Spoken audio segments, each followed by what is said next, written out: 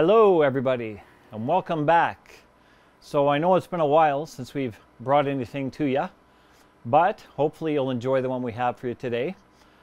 Just want to say thank you very much to all our subscribers for all the feedback and the likes, and keep them coming, please. We will try to work on doing some additional videos, and hopefully we won't have such a large gap in the middle. We've just been really busy, and want to say again to all of our customers, thank you very much for the support and sending us the work that you have. One of our busiest years so far, hence one of the reasons we haven't been doing a lot of filming. And let's see if we can't pick this back up and bring some good stuff to you, okay? So what we're going to bring you today is another porting video, but a little different than the last one we showed you when we did the demonstration of our CNC runner porting. And the significance of this one is a little bit relevant to the intake manifolds that are becoming available on the market today. So I know there's a few brands that have been out for a while, like the Excessive manifold and the Pro J manifold. I think Elite, possibly Turbosaurus, maybe even another Australian or New Zealand manufacturer are now coming to the table with 2-rotor and 3-rotor side port intake manifolds. Some of them are available in semi-P, but whether you're doing semi-P or not, when you're using an FD engine for the basis of a 3-rotor or 4-rotor, or just a 2-rotor application, or just doing regular side port or bridge port without semi-P, this is a fantastic service that we have, because the alternative is you take your FD iron and you want to make your runner to fit one of these later manifolds that has the Cosmos shaped ports or size ports. So this one here is your stock FD metal gasket, which we have our CNC runner program for those who are going to use a stock intake manifold or an aftermarket intake that keeps the FD size ports. Obviously, everyone has the availability to port them a little bit larger. And of course, like our last video showed you, we have the CNC program to make the FD ports larger. But more than just making things larger, I want to emphasize on something that's really important, especially in the racing industry. Making the rotors flow the same. On a 2-rotor, front and back, on a 3-rotor, all 3, and a 4-rotor, you want to make sure that you're flowing the same.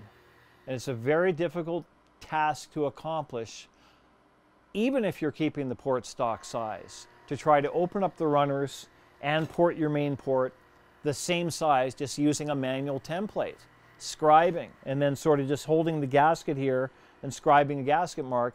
You can get the entrance shape pretty close by hand, but the runner is nearly impossible. And I've been porting for almost 25 years by hand, and I'm an expert at this. I can port any engine to any specification by hand. But I got to tell you, nothing beats the machine. You'll never get the accuracy that you will with the machine. And the most important thing, again, is by the time you're done, all rotors flow the same.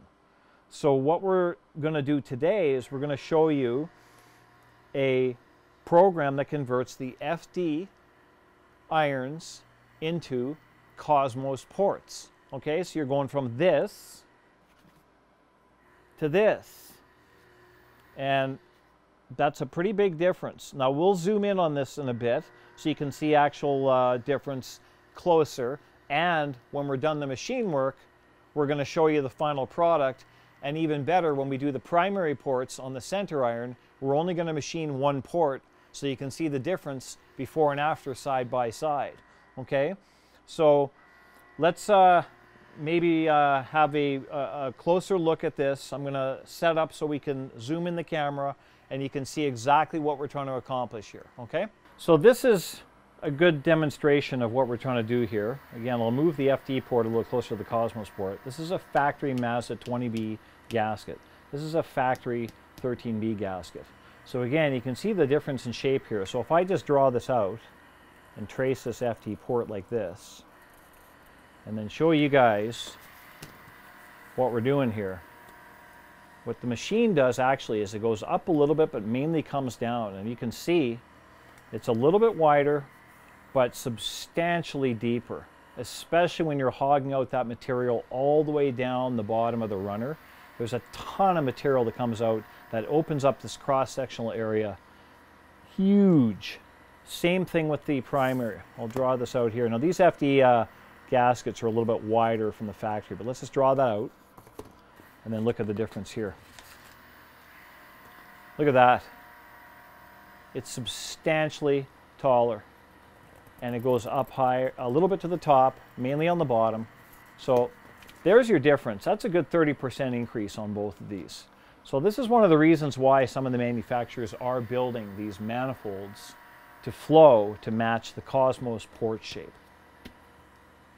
So again, taking this Cosmos gasket and putting it on the FD port, and again, remember, this one here has been already machined to our FD CNC runner. But if I mark that out there, a little tough to see from where, from your angle, but if I look at the amount of material that someone would have to take out by hand, and I've done this before several times, this is what we used to do this conversion. But again, with the availability to better manifolds and a larger selection of manifolds, this is becoming a much more popular thing that you have to do when you purchase one of these manifolds. So again, if you want perfect flow and you want the machine to do all this hard work here, this is the whole purpose of offering this service. And just to give you an idea, when we used to do these by hand, I'll show you on the primary again here how much that is. So there's the stock port. That goes down like this. It's a tremendous amount of material and a lot of work. You can slip with your die grinder. You're going to have a tough time getting that perfect shape. Again, the entrance and tracing out the gasket shape on the iron and getting that gasket shape with a steady hand and patience, you'll do okay. But the main thing is there is so much material in the bottom of this port that has to get transitioned out and blended to the bottom side of the intake port. It's a lot of work. It can be painstaking and frustrating, and people can make mistakes, and you still will never end up with an engine that flows as well as one that's done on a CNC machine. So we will tell you a little bit more about how you get your pieces to us if you're interested in this service. And always email, please, for inquiries. I always say to our audience, we apologize that we don't always get back to people who leave messages on YouTube, but if you really want a quick response, please send us an email. It's the best way to get through to us. And again, apologies for any of you who have left messages on YouTube who have not got a response. We're busy. We're not ignoring you. Send us an email. We have information sheets we can email to you on how to package up your irons, your rotor housings, any services you want from us. We've got instructions on how to get it here. It's not near as expensive as you think, even if it's out of country. The United States is one of our biggest customers. So we've got all the information for this. So let's go over to the CNC machine now and cut a couple of ports and see how you can get your engine to go from this to this. We'll see you soon. Okay, so now we're at the CNC machine, ready to load one or two pieces. What we're going to do first is we're going to take our brand new rear FD iron, mount it on the machine, set up, run that Cosmos port, and then after we're going to load the center housing, and we're going to do one side of the primary port, so that way you guys can see the comparison before and after. Okay, so first things first, we're going to take this new FD iron and mount it to this very special and customized jig that we built for side porting application only. We're going to lock this thing down. Now the key with Mazda and their intake ports is they are never, they're not always putting the primary ports in the same position. Even though the gasket lines up and the intake ports are relatively in line with the intake manifold, there is some discrepancies with the porting, and that's again one of the other things that we're fixing by offering CNC porting, not just for these longer Cosmos ports in this application, but in general, whenever we're doing CNC runners, the goal is to make the front and the back rotor flow exactly the same. And in the case of a 3-rotor, obviously all 3 pieces, all 3 rotors will get the same amount of airflow. Now that can vary based on the, depending on the intake manifold you use, because intake manifolds aren't perfect either. But as I said in the intro, when you're working with different aftermarket manifolds, some of those guys have gone to the distance to make their manifolds flow equally, much like what we're trying to do here. So when you get a engine that has CNC runners, CNC intake ports, and and custom intake manifold, then you have the best chance of all both or 3 or 4 rotors flowing the same. So we're going to go ahead and load our tool in a minute here, and then we're going to start cutting, and then we'll show you the before and after soon. We'll see you then. Okay, so what I did before is I just took the 3D probe and found the center of the factory port. We're all lined up on the XY axis here. Now what we're going to do is we're going to go ahead and we're going to run this port with this special tool. And here we go.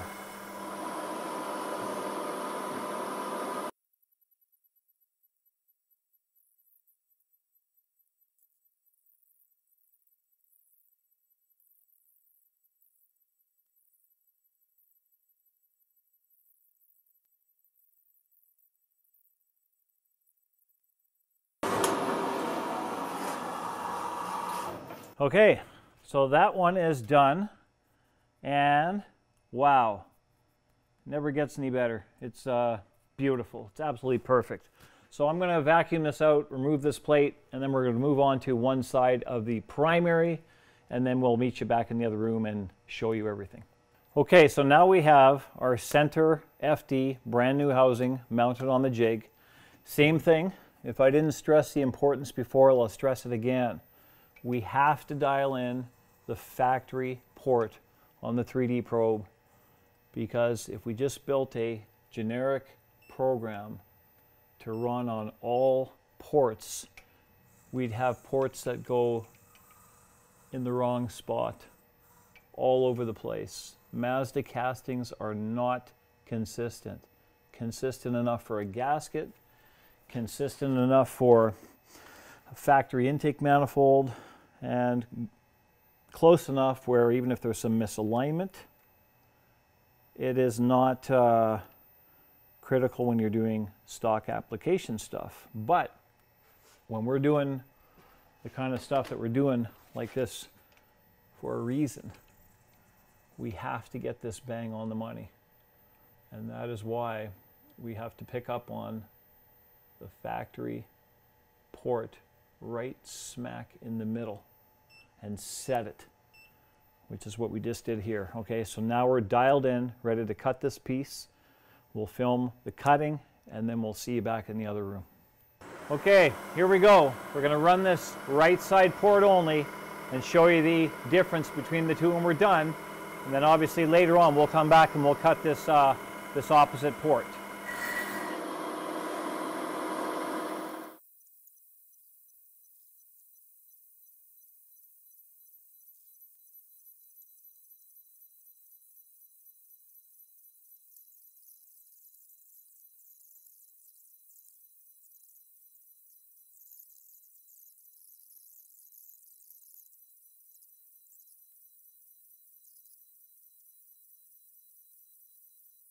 All right, so we're back from the machine. Now we're going to show you our final product. Okay, so what I've done, just because we can get the two pieces tighter together when we show you a front versus a rear, this would be the CNC runner of an FD port. That is the final finish for our monster-sized Cosmos port And again, it's perfect in shape. It will match the other Cosmos front 100%. These rotors will both flow the same. Now check out the primary. Look at how much larger that port is than the factory port. That is actually more than a 30% cross-section increase. That is probably more like a 40 to 42% increase. This is a massive amount of material that's been taken out. I'm not sure if you guys could really see it on the machine because we ran it in fast motion just to show you the entire thing. But there's chips flying all over the place, and you can hear the cutter making these gnarly cuts and taking out all kinds of material. And that's what you get for a difference there. So if you can only imagine when you have an aftermarket manifold that's designed for equal flow combined with CNC runners and CNC ports, you can't beat it. It's the best package available. So unfortunately, again, this service will only work for people who have third generation FD irons. We do not have the availability to bring this to T2 or any other blocks, and the simple reason is there's not enough material. We'd bust through into the water jacket if we took this kind of material out on a T2, and no one's making a manifold for that anyway. But the third generation stuff is what's available, 2, 3, 4 rotor. Typically when people stretch their engines and add rotors, they will always use the FD irons, or the latest and greatest. They flow the best from the factory. They have the most meat to do this kind of machine work. So that's why we did it. And this is not a brand new service. We've actually had this for quite some time. And we've got a lot of happy customers. These new irons are actually for a customer. These are a customer's parts. And he's had us also do the CNC porting on his rotor housings. Then we're doing our studding service on his block. So again, if you're interested in having us do any work for you, send us an email, please, and we will send you the proper instructions based on where you live as to how to most efficiently and effectively get the parts to us. We'll even tell you how to pack them based on what you're shipping. We have different packing instructions based on the volume and the complexity of your shipment. And we'll tell you which freight companies to use and which ones to avoid. It's not as expensive as you think. So I hope you guys enjoyed the video, and hope to hear from you real soon, and we'll bring you something as soon as possible. See you next time.